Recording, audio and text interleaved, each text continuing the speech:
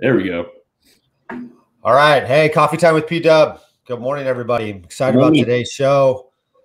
We got our boy DC Danny Dimes from Twitter. We're going to be doing a little UFC talk, a little handicapping talk in general, talking about some challenges that we have specifically regarding what we do for a living and dealing with customers, clients, some not even paying. And so how are we doing this morning, Danny? Doing good. Got the coffee, ready to go. Look over the UFC card, final things.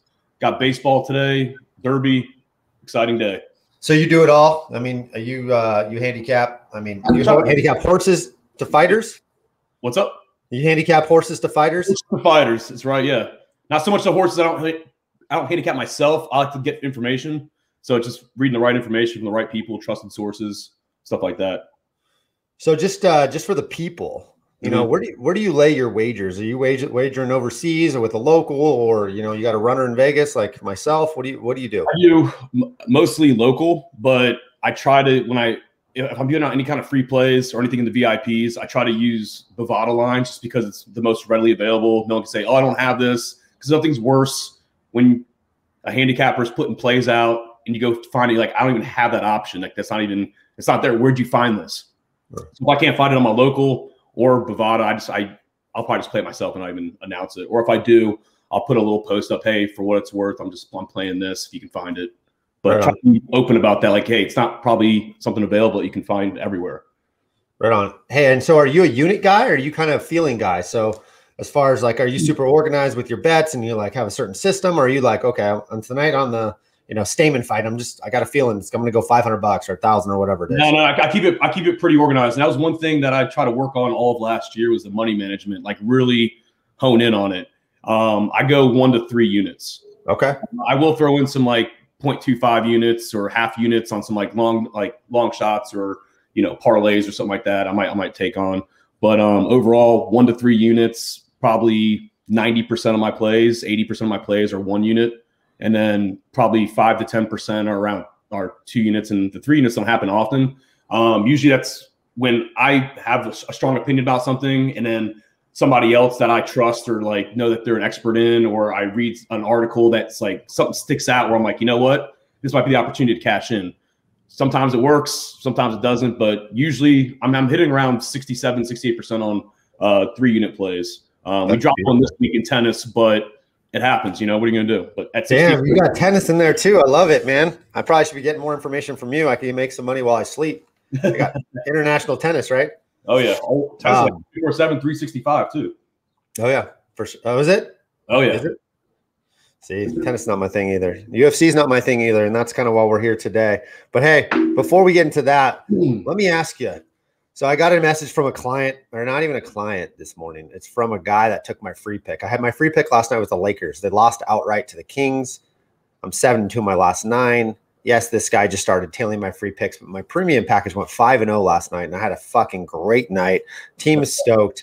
But I got these guys that have never paid me and are chirping in my ear. I lost $3,750. You're a piece of shit, blah, blah, blah. You're trash. And I'm like, dude, my premium package went 5-0. Yes, you could have paid me $60 for the weekend. How much did this guy premium package? How much amount did he lose? He said he lost $3,700. But he was too cheap to pay $60 for the full. That's what I told him. I told him, okay, for $60, you could have had the whole weekend, all my best plays, which went 5-0 yesterday. Which you on 5-1 with the freebie, and then no complaints. Exactly, or you didn't have to take the freebie because he had 5. So I mean. And the messages come in and they're pretty aggressive. Do you experience, messages like that from even non-paying customers on a regular basis like I do? It doesn't happen. I mean, honestly, it doesn't happen often. I think those people usually have like no avatar or anything, 4 posts, follow like a handful of people. So I just take that with a grain of salt. Usually it's nobody even it's not like a real person.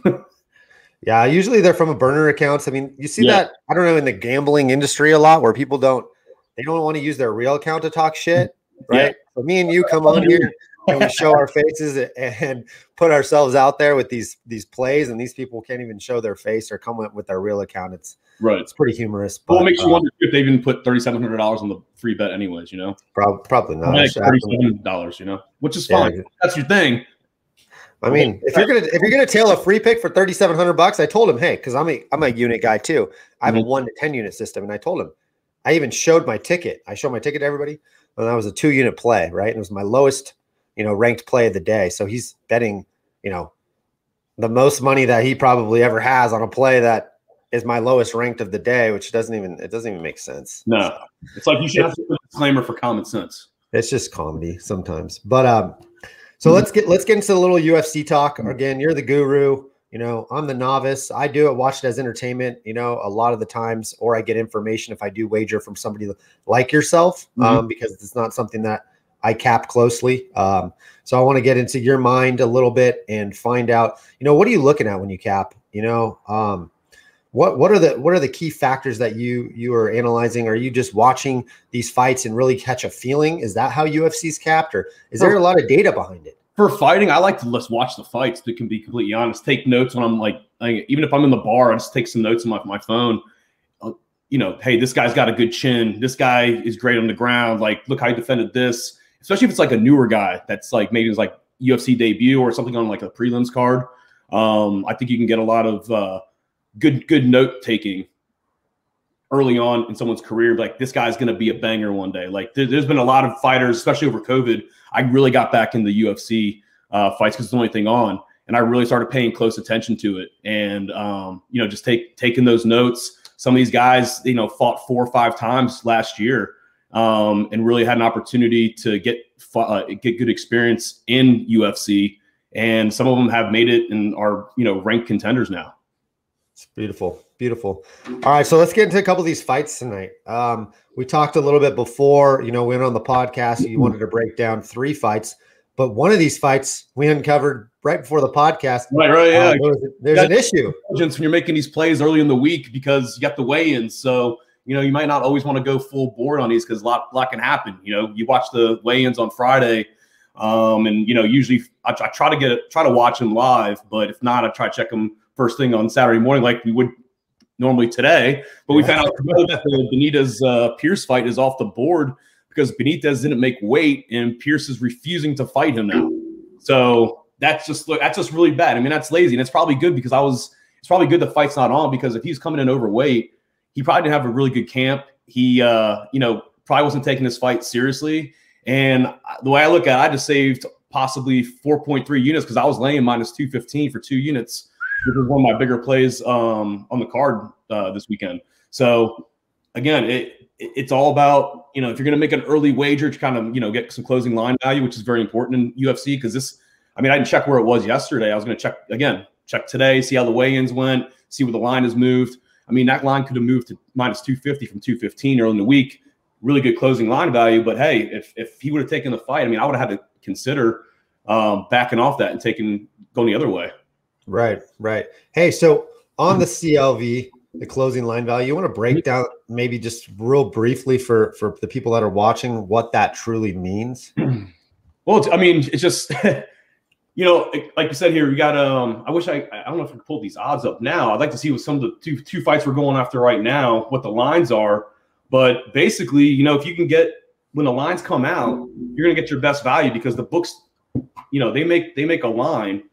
And you see the same thing in baseball. It's probably easier for people to understand in baseball better. When the lines come out the night before in baseball, and you have good pitching, that's only going to go up. Once the public sees the number and it's released at all the books, everybody's going to be hammering Kershaw, for example. Right. Kershaw go from a minus 220 against some shit team to minus 280 or 275, something like that, and you're losing 50 cents of value or more. It's not a good recipe for long-term success. And there you go. I've learned that the hard way, but we're always learning as gamblers. That's for sure. So let's look at this. I'm going to look up some of the current lines. We're going to break them down. I'm looking. And you tell me if you got good closing line value. Well, we can go ahead if you want and jump right into it. Let's jump right into that Stamen fight. Yeah, the Stamen fight. These fights, these guys from Georgia and stuff like that. We were talking about this before we got on. It's harder to pronounce these guys' names than it is to actually cap the fights. So, Divalishvili. We'll call him Deval, okay? I got Deval in this fight. I got it minus 245, and I'm laying 2 units on this one. And I'm looking at it right now on Bovada, and it went up to 285 right now. So we got 40 cents of closing line value for the VIPs. And then as we release this, you know, that's the advantage of being in a VIP. I feel like I'm sure you can attest to the same thing. Absolutely. Lines. I mean, I've seen and I've missed some of your free plays before and try to jump in like last minute on those West Coast games, and it's moved a half point in NBA. So, or if a money line has gone up, 20 cents, and it doesn't seem like a lot, but I mean, I'm a $100 to $300 better per unit. So, that ends up being a lot of money in the end. Oh, for sure. Losing 40 cents, it's different if you're, only betting like $10 a game. But so I'm gonna tell you tonight. Tell me why I'm rocking with D-Vol tonight. Oh, D-Vol, yeah. Hey, 2 straight. He's lost 2 straight in his first UFC, and he's come off and knocked off 5 in a row. Staman's been looking. He's been looking to rebound after his last UFC appearance. He's 5-2-1 in the UFC, so it's not bad. But I expect this to kind of be a grinding fight. 21 of the victories combined with these two have gone to decision, and they've both been involved in 25 decisions as well. So I just expect this to be like a wrestling match on the ground, drawn out. D-Vol's he's got superb wrestling and ground game. He's got a gas tank like not many. So I think he's gonna be able to score often. He's gonna be able to get on the ground, get those points, get ground control, and I think you're gonna see a decision tonight in this fight. Beautiful, beautiful. All right, I'm tailing D-Vol tonight, me and you. Yeah, hey, you know what I will? I'll promise you one thing. Even if it doesn't go our way, I'm not going to be sending fucking messages. All right, good. Messages. on this, are you? All right, so we got the second fight you want to break down is the Swanson fight. Yeah. What were you looking at? So you got the lines up too, or no? Yeah, I got Swanson. He's a dog, 147. Chikazi at minus 177. Yeah, so I got a bad line on this. I got bad closing line value. I was laying $2 on this one early in the week. So this one it moved against us.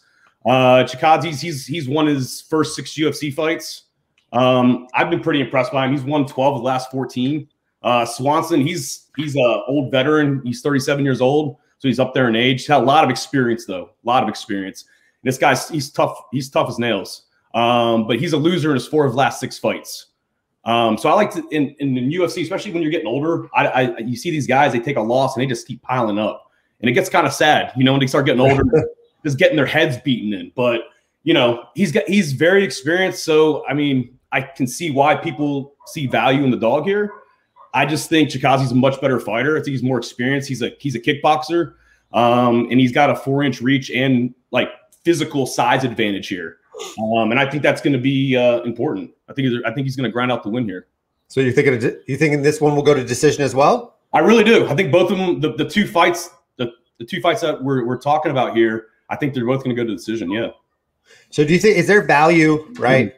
Is there value in like the prop bet or whatever you would consider it, like, win by decision? Absolutely. I mean, we can pull this up right here for this fight. I'm looking on the Vada lines right now, and yeah, will the fight go the distance? You got if you think yes, if you think it's going to distance, you only got to weigh $1.30 instead of laying 200, or you go for the underdog and get what plus 185. I think it is right now. Right. All right. Well, I'm going to tell both picks, and we'll see how we do. Yeah, there's so many ways to play UFC. It's great in terms of how many props you can bet on. Even if you think it's going to be like I said, we think both these fights are going to be a grinded out kind of match, and I think if you think it's going to go to decision, but the fighters you think might be kind of equal, might pay off just to lay the 130 and get a decision. So typically, I mean, so this entire card is being sent to your paying customers as well, correct? And you're giving out in the week, yeah. And I got more on the card too. I just was going over the 2-unit. I was going to have 2-unit plays with the Benitez and Pierce fight, but him not making the weight. We only have 2, I would say, premium plays, and then we have 3 1-unit plays and then 3 half-unit kind of long shot plays. So Danny's gonna send me the card, or we're gonna tweet the card out. The entire card absolutely free. It's on the house by DC Dimes here, and so tail his picks.